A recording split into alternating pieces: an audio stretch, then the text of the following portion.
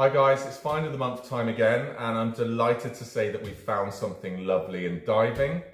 Hard hat diving and hard hat diving equipment is something that we're very passionate about and something that we've bought and sold for, gosh, 30 to 40 years. It was something that my dad was particularly fond of, and that actually probably started this business was his love of hard hat diving equipment.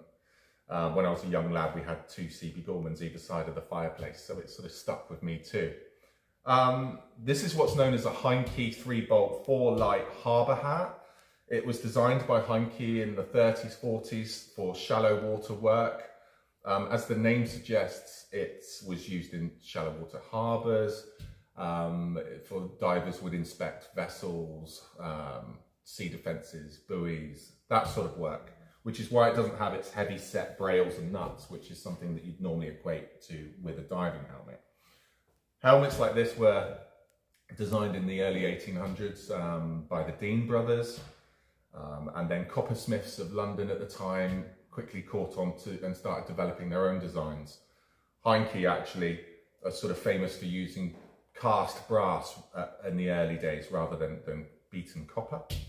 And Heinke, the most famous Heinke helmets tend to have a squarish corselet, which helped sponge divers bend over and be able to get sponges, which is what they became famous for, and pearls actually, which is why the square bonneted 12-bolt Heinkes are called perler hats. But this is a harbour hat, and they're very scarce actually, and I'm delighted to see this one here, especially in very good condition. You can see the remnants of its original tinning.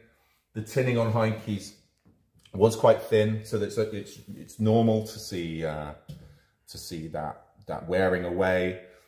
And the small dents and bumps on it are, commensurate with its age and the work that they did. The divers would always be bumping their head on the vessels, bumping their head on things. Some divers even communicated with each other via spanner.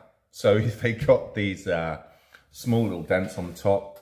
Interesting parts of a shallow water harbour hat is the hinged front port rather than the screwed on threaded one. The two exhaust valves, the star valve is your sort of normal way of releasing air, and then you've got this ring pull safety valve here which just let air escape really quickly in an emergency. As I said, lovely condition, little stampings, the numbers you'd expect, Heinke written here and there, and I've got to say, I looked 3 or 4 times very closely at this helmet before purchasing it, because there are fakes out there. So be wary. Even the shallow water helmets have been replicated, so do watch out for that. And yeah, as a note to all of you, if you have anything diving, we're in the mood. Please do send us photos of anything you've got. If you've got a Dean helmet, I've got 20 to 30,000 pounds waiting for you. Or if you've got a Heinke with 2 eyes, same.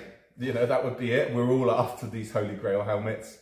But Heinke is one of those Rolls-Royce companies.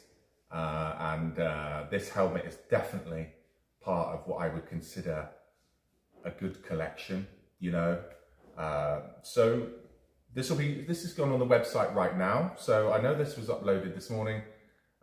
If you want to see how much it is and read a bit more info about it, please check out our website now. And if you want to keep up to date with our Find of the Months and our new arrivals, then yeah, don't forget to subscribe to our newsletters and our YouTube channel. That's it for now. I'll go and find the next Find of the Month.